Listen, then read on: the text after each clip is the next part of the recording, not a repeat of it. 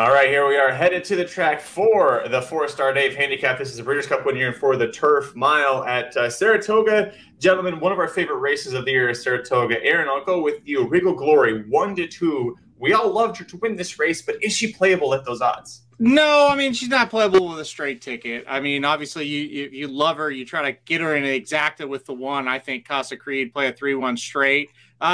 Even if you wanted to play the 2 Browns and a 3-4 straight exacta, that wouldn't be too bad either. But no, you can't play her straight on a win here. And, you know, the odds are, man, she just really got pounded. Mike Somich, you were really great at doing exactly what Aaron said, is you key a big favorite on top and you place them underneath. You're a big Casa Creed fan. Are you going to go straight 3-1 exacta? I actually went straight 3-1-4 try.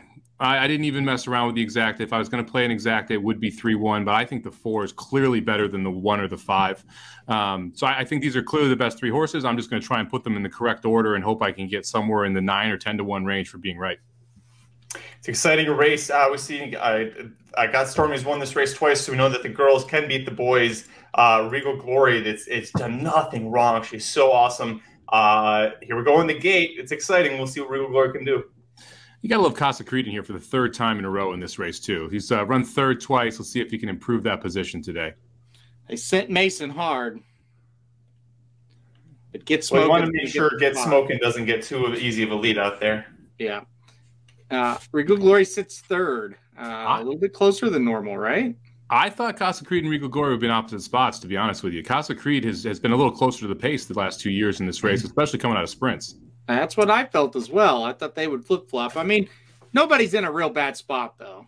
No. Well, you know, if Casa Creed sat closer the last 2 years and got 3rd, you know, let's try tactics a little differently, see if we can change up. He's a horse that isn't stellar at 2 turns. He's so lethal at 1, but the 2 turn is still in question here. 24 flat, if we can even trust these fractions, that might actually be believable. The way they're going, Regal Glory is raging up, and it looks like she's ready to go whenever Jose lets her. Yeah, not super fast there for the opening quarter or half mile, going 47 and 4 there for the half mile. So a little bit slower fractions, but everyone's close enough that it's really just going to be the best horse wins here, which I think we all believe is going to be Regal Glory once she kicks it in.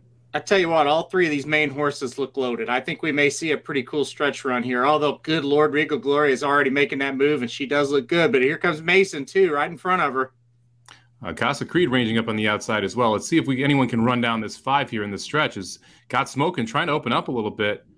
Come on, Regal. Get her going. Come on, girl. Come on, girl. Oh, boy, Casa Creed's year. Casa Creed. It's Casa Creed's year, baby. There it is. He switched up tactics and got it. Wow. Wow. Good for Casa Creed, man. Yeah. Wow. Bill Mott. Horse. Oh.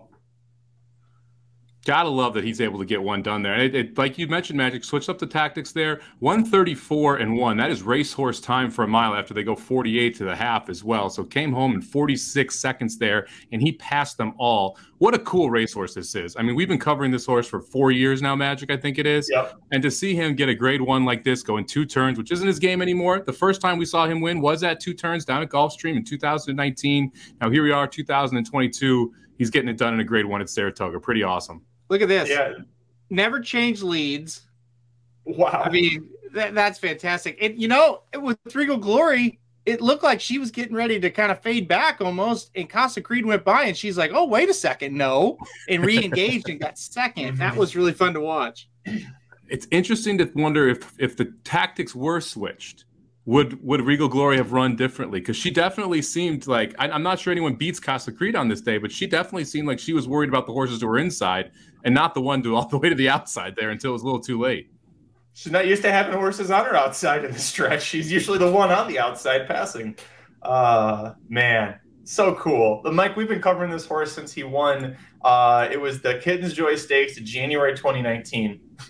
That's when we first started talking about him. The first time he touched turf, we covered this horse. That was the angle that we got to him at 14-1 that day. It was his first time Jimmy Creed turf. And now, you know, 3 years later to see this horse like win a grade 1, it's phenomenal to watch.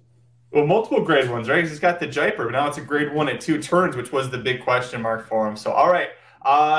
Bill Mott had already said that if they go to the Breeders' Cup with this horse, the turf sprint's going to be too short for him. So he's got the mile berth now. I guess we've seen what he can do at 2 turns. Mike, do you feel confident about him, or more confident about him going 2 turns in the mile now? Why not? Let's run him, baby. Let's see what happens, right? He's not the best turf miler in the world, but you know what? He beat some darn good turf milers today. So I'm not going to take anything away from him in that sense. And you got the berth now. You might as well take the shot. Same for you, Aaron? He's just one of those horses. He's really good, but when he gets to that level, he's just never going to look real great against some of those horses that are going to come over. But look, this has been a very productive prep race in the past for the Breeders' Cup. How can you say one negative thing about what he just did, right? I mean, just ran such a good race. I'm so happy, even though, you know, our bets lost in this situation. I'm really happy for Casa Creed because this is a true racehorse. He is a throwback, man. And now he's pissed. Look at him, but he's a throwback. He's just like, hey, I'll, you know, whatever you ask me to do, I'll do it. I'll keep running over and over and over every year. I love him. I don't think he's going to win the Breeders' Cup, but I don't really care right now. Well, and no shade at Junior Alvarado as Bill Mott's normal go-to rider, but Luis Saez took over back in back in Saudi Arabia back in February when the horse lost by a neck in a big race and has been riding ever since. He wins the Jaipur for the second straight year last time out. Now Luis Saez aboard again. I think Saez is a difference maker for this horse. He tried the Keeneland Breeders' Cup Mile 2 years ago and was 12th of 14, never really looked very good in it. But you can trust Bill Mott to have this horse ready. You can trust Luis Saez to make the right decisions. Final thoughts. Let me ask you guys this too. Regal Glory, we both loved her. Do you continue to the Breeders' Cup Mile with her, knowing that she does love Keeneland?